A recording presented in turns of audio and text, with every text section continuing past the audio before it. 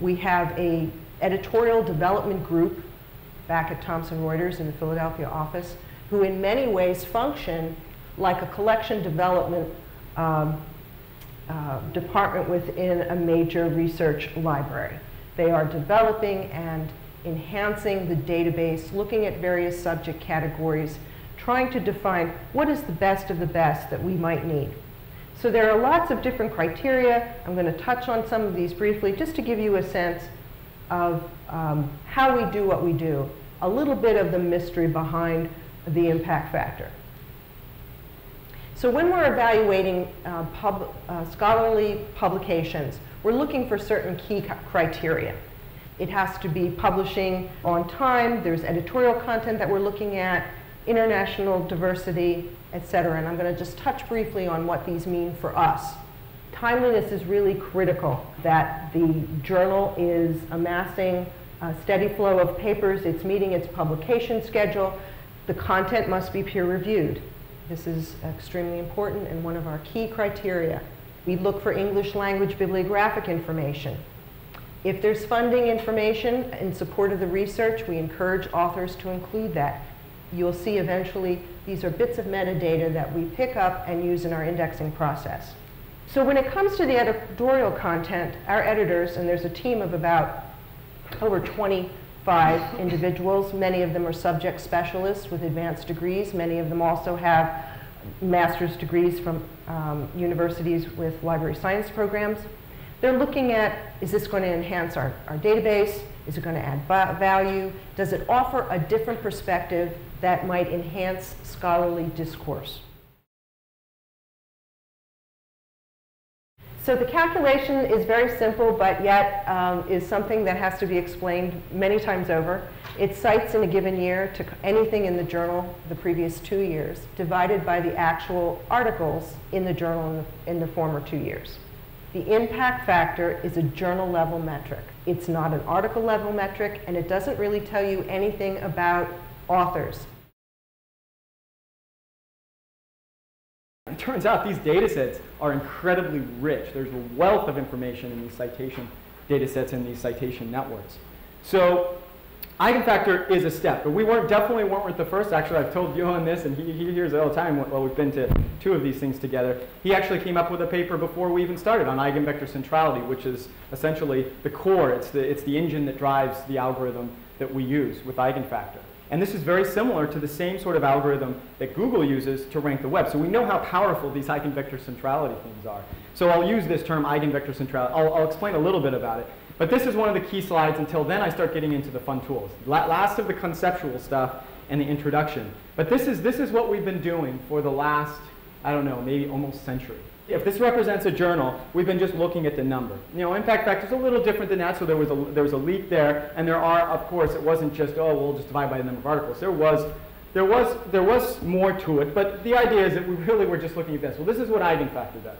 It actually takes into account the rest of the network. It takes into account what's citing what. So the idea is if you went to the library and you were to open some random journal in your collections and open some random citation, follow that, open up that journal, follow some random citation, do that again, and if you could do that for an infinite amount of time in the library, after you've done your infinite walk, if that's possible, you come back to me or come back to the website we have and you say, this is how much time I spent at science. This is how long I spent the Journal of Biological Chemistry.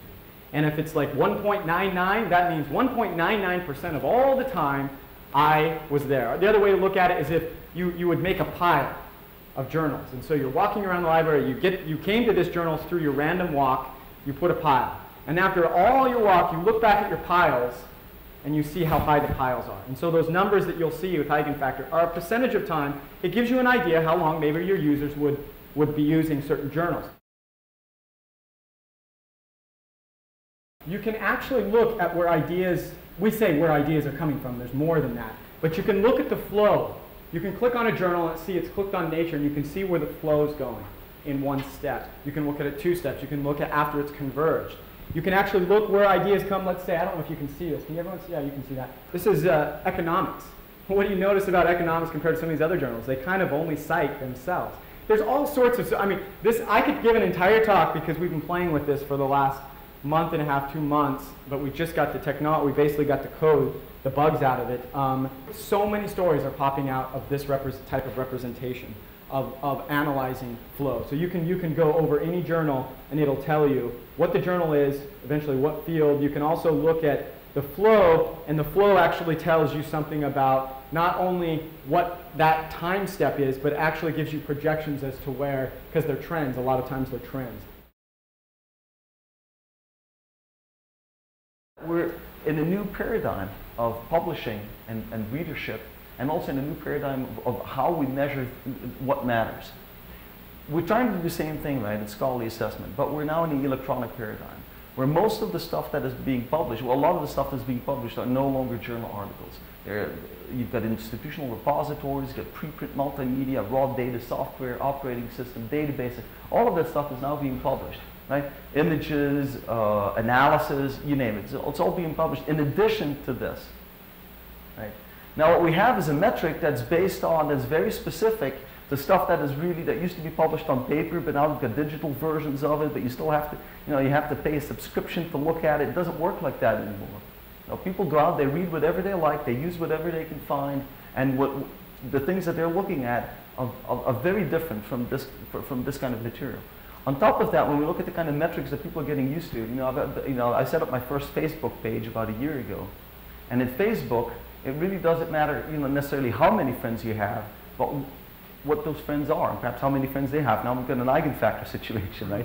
But it's true. This is the era of social networking, right? So the metrics that we look at, the metrics aren't, how many friends do you have, how many citations do you have, how many papers have you published, but the metrics are indicators of trust, prestige, popularity, and so on. They're these social network metrics. There's about 50 years of social network analysis out there that isn't being used when we look at papers published in journals, and then we calculate, how often things have been cited.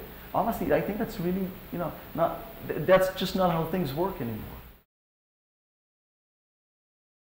So on the top, we've got the scholarly community as a whole. It's a really big circle. We've got doctors, nurses, a whole bunch of people who read things and are involved in science, right? But they don't publish, they're not publishing authors.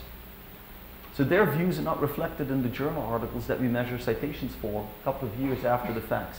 And then we calculate an impact factor. That's one specific metric. But when it comes to usage data, there's a lot more interesting things that we can do. First of all, everyone's a user. Even the people who author papers are supposed to read other people's papers, right? Especially when they cite them. So when it comes to the subset of the scholarly community that we look at when we measure usage, it's a much bigger subset than just a set of authors. When we look at the artifacts that we can measure usage data for, it's everything. Anything that has ever been accessed or downloaded, you can measure usage data for. It's very different from journal articles, right? Measuring citations for journal articles. So when we have that usage data, it actually pertains to a much broader subset of the scholarly community and the artifacts that are out there than citation data ever could. Also, there's hardly any delay. You throw something on the web, people start downloading it immediately. Right? It doesn't have to pass through peer review, be published, it's citation statistics collated. Once it's on the web or in any kind of environment, people can access it, and that's where your usage data come from. And now, on top of all of that, like Jevin has been talking about these random walks and so on, the one thing with the eigenfactor is this is not a critique, don't get me wrong, but it's a random walk. You know what? People don't do random walks. When I'm on the web, it's not a random walk. When I read stuff online, I'm not doing a random walk. No one is. They're not random walks. Here's what the MESUR project is trying to do. Instead of looking at statistics, like 50 citations divided by 225, good. We're trying to look at Web 2.0 social network metrics. Instead of just looking at the usage data for a single community, we're trying to gather and collect the world's usage to have the biggest possible sample that we can collect usage data for. Right? And then once we've done that, once we collected all of this usage data, we calculate a whole bunch of different metrics. We know that the differences in rankings are not caused due to the differences in the usage data, the community for which we reported usage data, but they're actually caused by the metrics themselves. Right? And then we can make a comparison of it.